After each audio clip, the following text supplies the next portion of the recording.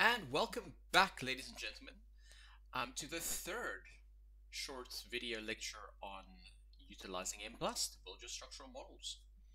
We're kind of getting close towards the conclusion now. In today's lecture, we'll be literally talk about how do we translate our measurement models into our structural models. And this one will be very short. So before I start, let's quickly just have a recap. So first we started with the introduction on Mplus in the first episode. In the second episode we looked at how do we estimate measurement models and how do we compare them with one another through a CFA approach. And today we are talking about structural models. Now, as you know from first year statistics, I guess, a structural model is basically a whole bunch of regressions tied together. So it's a bit different than multiple regressions where you're systematically entering things into the equation. Here it is regressions on regressions on regressions. So that's also one of the main benefits of structural equation modeling, is that you don't lose variance, get a more realistic estimation of relationships given the presence of others, which is a little bit more complicated to do in normal regression analysis. Okay, so how do we estimate our structural model, our path model? How do we get to these relationships that we so desperately require? So, as you can remember, this was our best fitting measurement model estimated in the previous episode, with our chi-square being 580, CFI, TLI higher than 0.93, RMCA smaller than 0.8, it doesn't go past 0, and will go through 0, and SRMR is smaller than 0.8. So we have to now take this specific model and translate it into our structural model. What changed? As you can clearly see in terms of how we graphically represent it, the only thing that changed was that the covariances between these factors were removed, and instead of having a covariance or correlation between these factors, it is now a regression, a one-way arrow. And again, this is theory driven. So how do we estimate this model in Mplus? Well, let's see. So a couple of things changed, but not dramatically. So firstly, I changed the title. It's important because otherwise you will not know what it is. The variables stayed the same, the missing values stayed the same, the factors that we're utilizing stayed the same. The model command stayed exactly the same as the previous round. The only thing that we've added was these specific regression paths. So we estimated that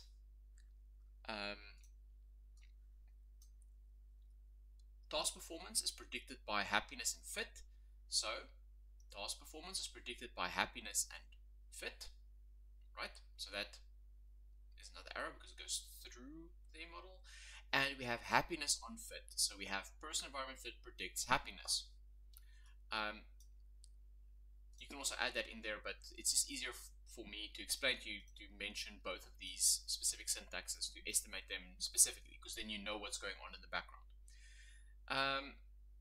Sample statistics and everything stays exactly the same. So all that we did was we changed the with statements that's estimated automatically by Mplus into on statements. Okay?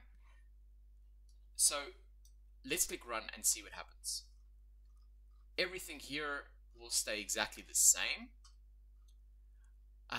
Interesting enough, this is our model fit statistics. Now let me bring back my original one from my measurement model, the best fitting one.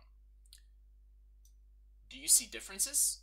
22037, 22037, 22370, 22370. Chi-square, same.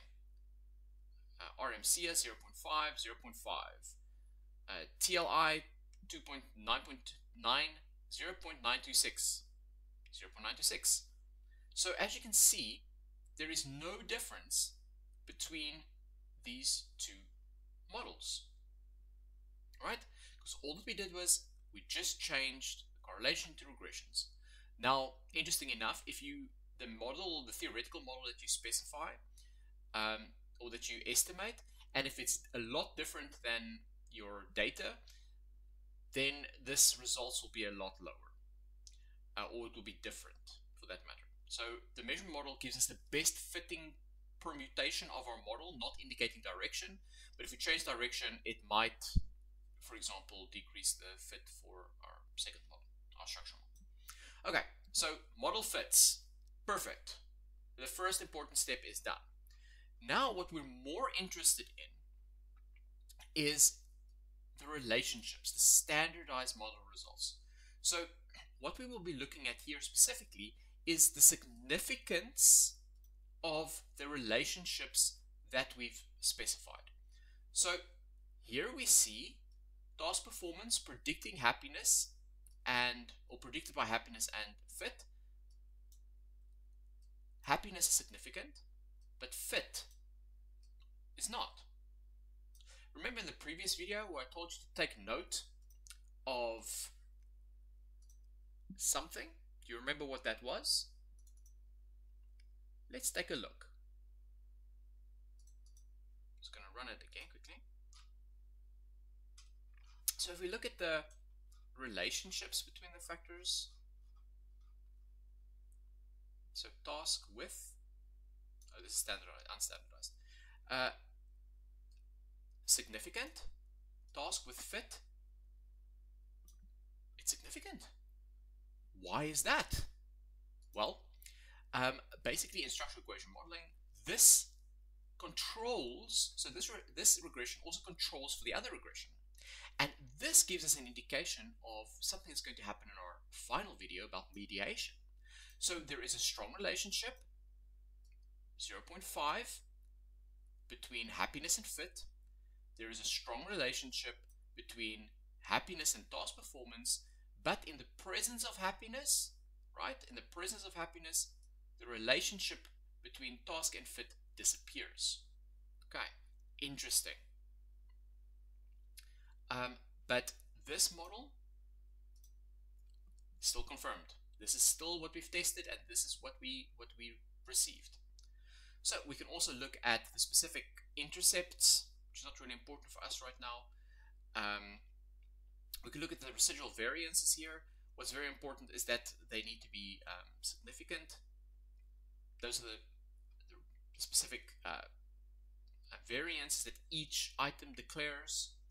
But what we are super interested in, once we now know the strength of the relationship, the direction, and the significance, we want to know the specific variance that is declared by the items, but also of the latent factors into each other. So you will see that person organization fit, need supply, demandability fit, this by itself will stay exactly the same then from your measurement model, the same with meaning and engagement. But now we get two extra variances. The one for happiness, so in other words, how much variance is predicted by person environment fit in happiness. So person environment fit predicts 27%, because that is, you times it by 10 to get the variance. 27% of the variance is declared in happiness. Happiness, how much variance does it declare in task performance? 33% of the variance. So that's quite significant, right? Let's go back to our slides and I'll show this to you.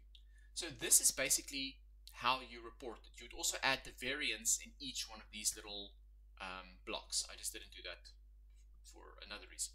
So we add the variance also in terms of each of these blocks. So we only indicate the significant loadings, right? And the variance. And this you always report. Even in your structural model, you report your model fit. So here is the variances, like I've mentioned, that's very important for our model. So how does this then basically work? How do we interpret this? So what we know is that person environment fit predicts happiness and happiness predicts task performance.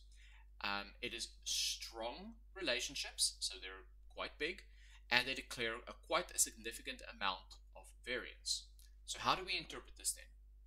Well, when a person is aligned, when the person is aligned to the job, if a creative person is in a creative orientated job like marketing, there's a match between their skills, capabilities, their needs, their demands, they're going to be happier. Makes sense, right? If you can do things that you're already good at, it's going to make you, in your work, it's going to make you happier.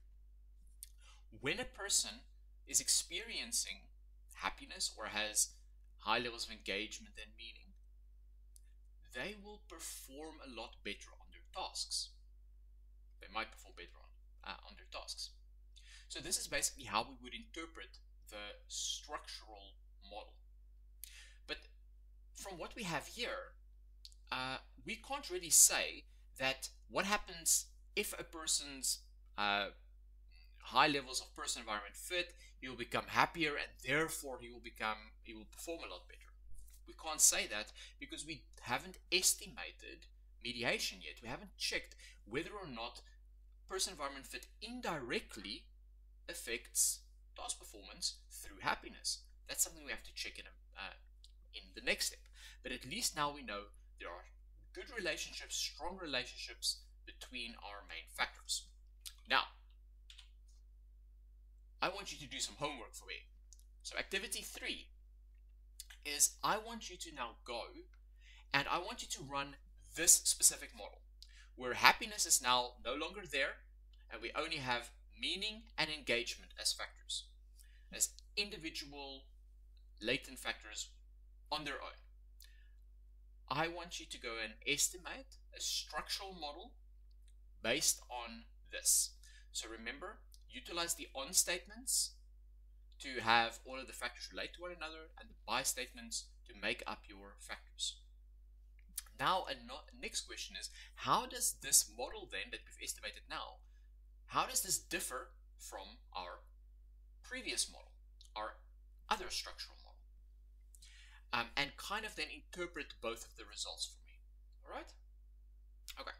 So, that was a short one. Thank you very much for your attention, and I'll see you in the next one.